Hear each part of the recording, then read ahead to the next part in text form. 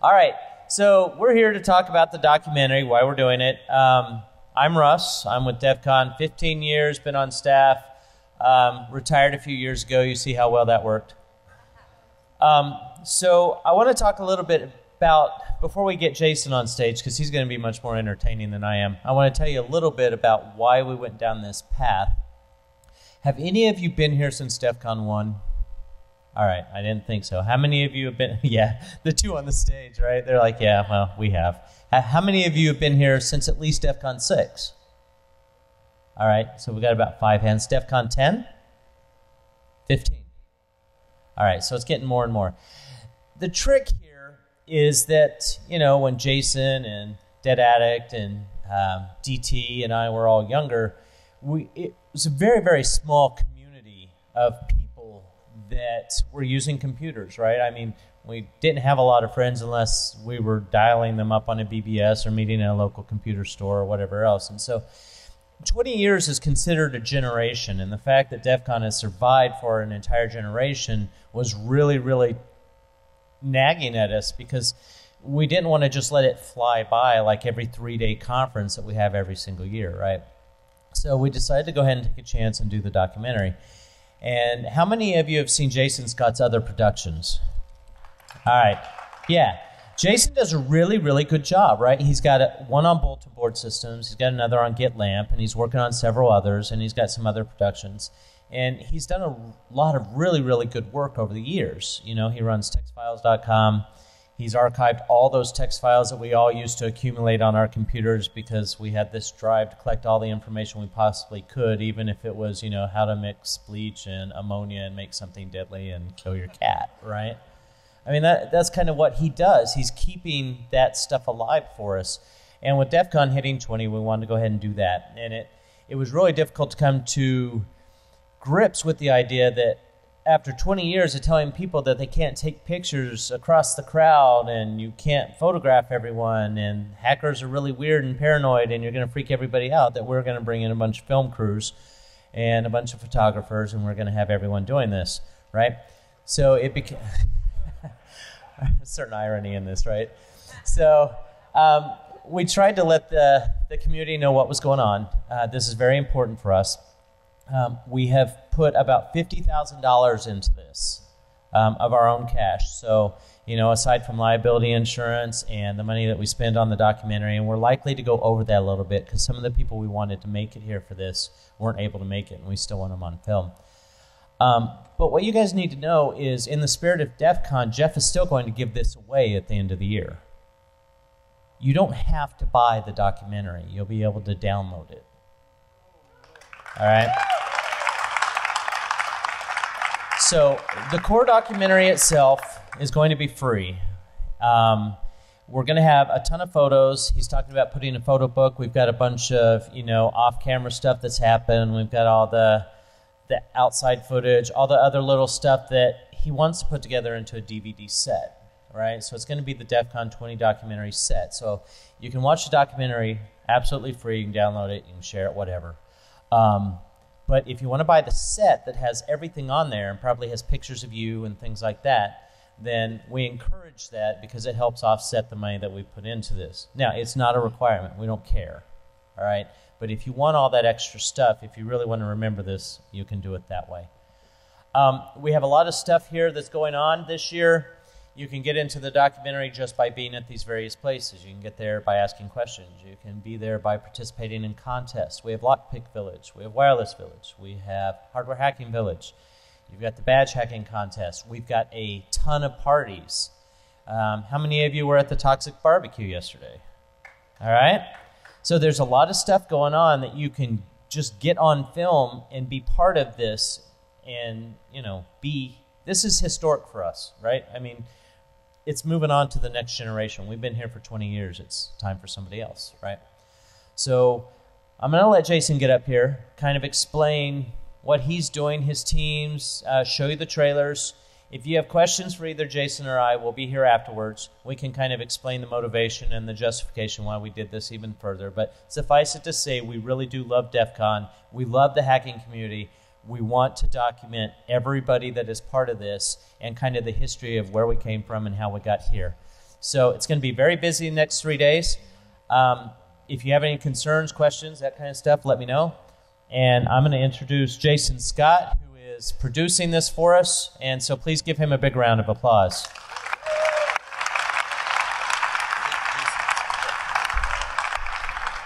Okay, so this is the only good time, actually, at this entire con you're going to see me without this vest.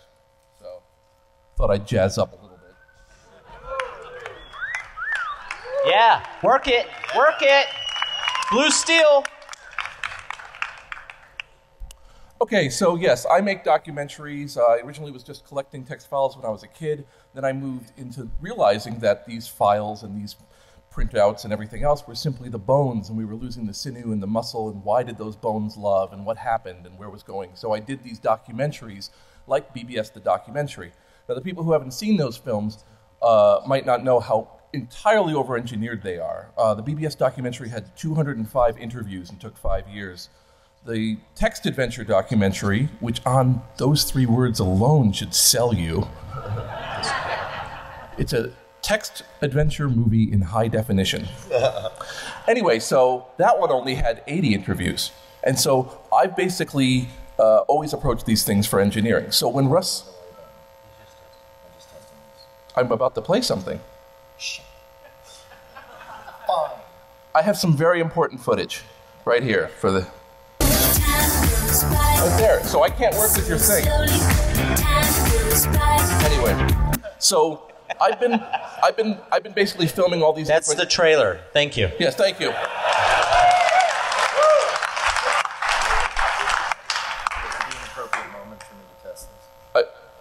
I mean. Yeah, really. Yeah, I mean, I don't know. How many speeches do you give where the next part comes up and says, "I got to work on this"? Is it something we got to show? Yes. Okay. Is it something? You know, I can recover from anything, but you're pushing it. I mean, It's fucking DEFCON. there's literally a guy standing next to me being like the set, like there's one urinal in the bathroom, and you're like, how much did you drink? All right. So, yes. Yeah, this is the documentary filmmaker guy is going to show a couple things and keep talking, but you're going to literally stand here. The reason I wanted to capture DEF CON was because it was a almost Swiss watch perfection of engineering arrangement. Did we get that on film? Every single event occurs. So before I do anything else, I just want quickly, my members of my team, just to hop up here very quickly.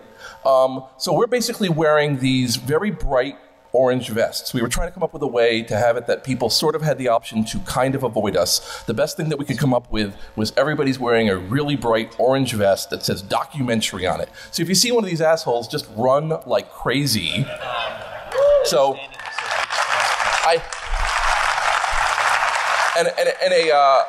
a quick shout out to Missing Brothers, team Breaking Bald, Rick and Steve, who are following Jeff right now because Jeff is like the fucking unicorn.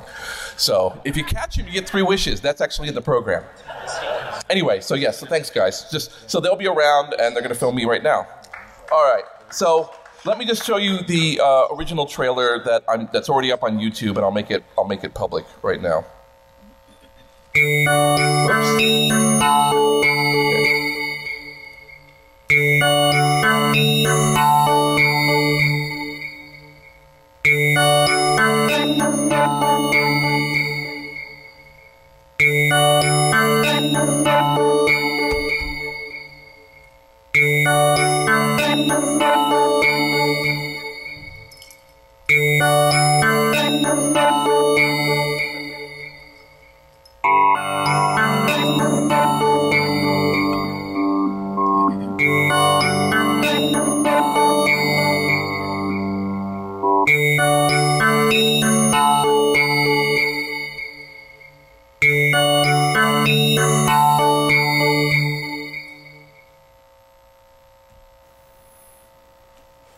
Welcome to the DEF CON documentary.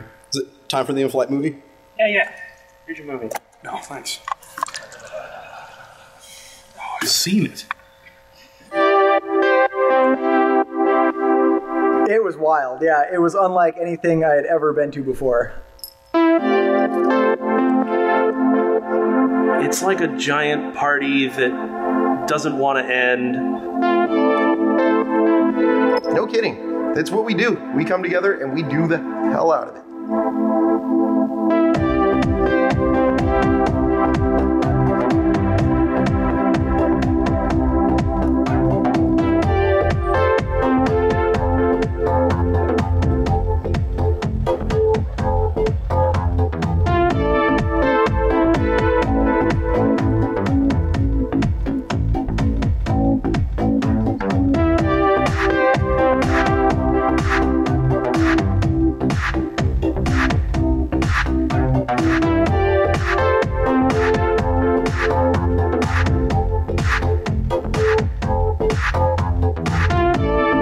Give it up for Bad Kitty.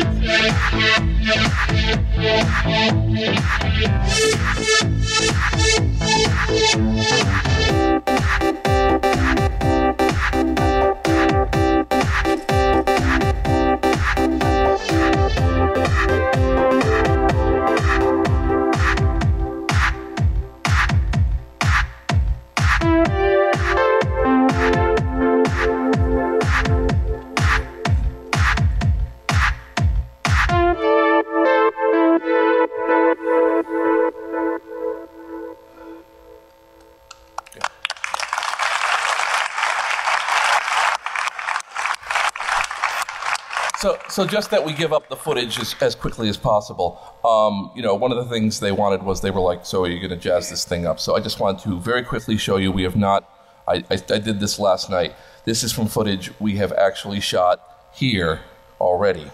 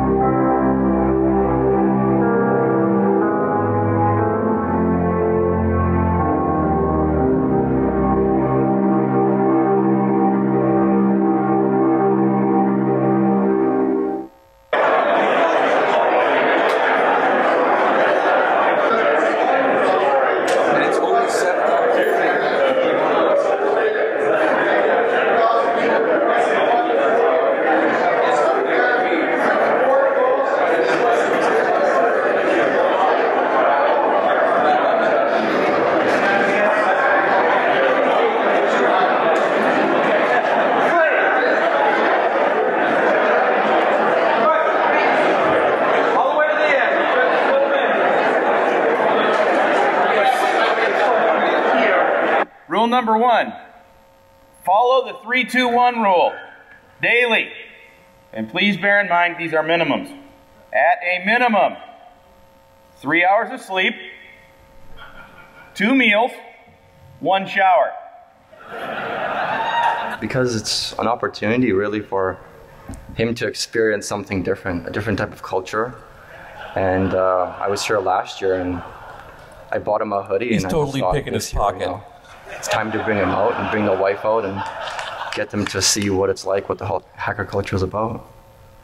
And despite the fact that we've grown bigger, that's still what this event kind of is. It's just a lot of people who like each other, want to show off what they have, want to share what they have, and want to be safe. Fire in the hole!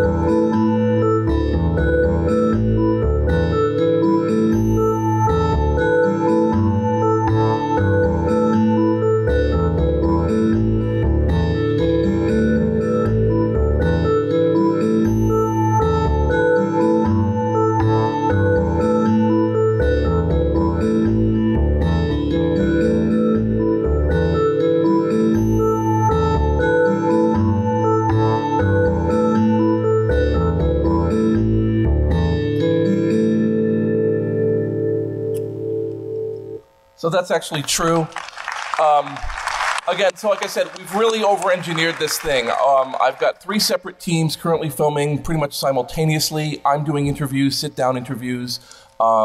We, of course, are not omniscient, so if there's people out there who have, what I really want, the one thing I'm really worried about us not having is if one of you guys have made a hotel room that would make the ghost in the shell shit its pants, I would love to see that. We're just otherwise never going to know. So if anybody out there has like a hotel room or past a hotel room where you felt like there should have been a smoke machine, then let us know, because we'd love to get that. We've also been kind of handing out portable cameras to a number of key people to catch things, some of which I'm sure will primarily be scrotums. But once we edit out the scrotums, the real plan is to kind of keep the most of the non-scrotum stuff going on. As Russ... There's a scrotum reel. There's always a scrotum reel. Blooper reel, scrotum reel. Make sure you click on the right one. And I'm just going to play one more. This is the third of the 3 footages. I put this out a little while ago because they want, I mean, when you put a lot of trust in somebody, even if the guy has a pedigree, you want to prove that you're actually able to produce something that has some meaning. So I visited Joe Grand, the previous badge maker, at his house, and just quickly put together some stuff about the badge, and this is this is basically an initial shot at it. I will be creating longer version short films about specific things. We have, for instance, well over an hour or something of the DEF CON shoot, some really wonderful footage. So that's going to be its own bonus feature. But this is something with Joe. DEF CON's always had really cool badges, of course. Well, DEF CON 1 was a piece of paper, but they've tried to do unique badge designs from the beginning. Jeff Moss had said, Joe, you should really do a hardware hacking class for Black Hat, because they were getting into training and everything, and I designed a circuit board in the shape of my logo, a little G for my Grand Idea Studio logo, and I would have the students learn how to solder on that and desolder and essentially, eventually hack the circuit board to defeat a security mechanism that I'd put in there. And Jeff Moss caught wind of that and said, oh, those are really cool. We should do something like that for DEF CON. And that's how it started. It was just, he had seen the badge I put together and said, we should do something like that. I got on the phone a few times with Jeff and Ping to just come up with some general concepts. Let's try to keep it around $5 a badge. We don't want to spend too much money on it because we don't know if people are going to like it. So try to do something pretty basic. And by the way, we need 6,500 of them. And I was like, holy shit. Yeah, so the key here is, I'm trying to do real respect to this event. For the last 2 months, I have basically been traveling. I've been to 8 cities, and I've interviewed 45 people, primarily organizers and goons, because here they're just totally not going to be able to spend time with me. We've really tried to get as many people from the past as possible. There's still some on my list, and we're going to basically end up with probably something like 200 hours of footage by the end of this weekend. And then I've got to turn that into a movie. I'm not worried about getting some cool footage. We've already got some pretty cool footage. And the con just started, so I'm not too worried about that. I will address the one thing. I really, really appreciate the trust they're putting in me, because this is a 180 on the policy of DEF CON. I mean, Russ touched on it, but it is a 180, right, of having a crew. And not just a crew, a sanctioned all-access goon badge crew that's going to walk through everything. And I just want to make it clear, Jeff and Russ get final cut approval, right? I mean, maybe that might cause a little bit of editorial restriction, but I'm here for the con. I'm here to do the con right. I don't want anybody putting their head in their hands after seeing this film. I want them to make 5 billion MP4s and send them to other people and replace the startup sound with this thing and just do that, Force their kids. Well, a lot of people use the BBS documentary as both an indoctrination and nostalgia tool. So they say, I've actually had people tell me that the person they were married to said, oh, now I get it. And so, if you really, what's your reaction? Do you want happiness? I want the person who's next to you that you made watch this go, oh, now I get it. Yeah, you really got to get there on Tuesday, don't you?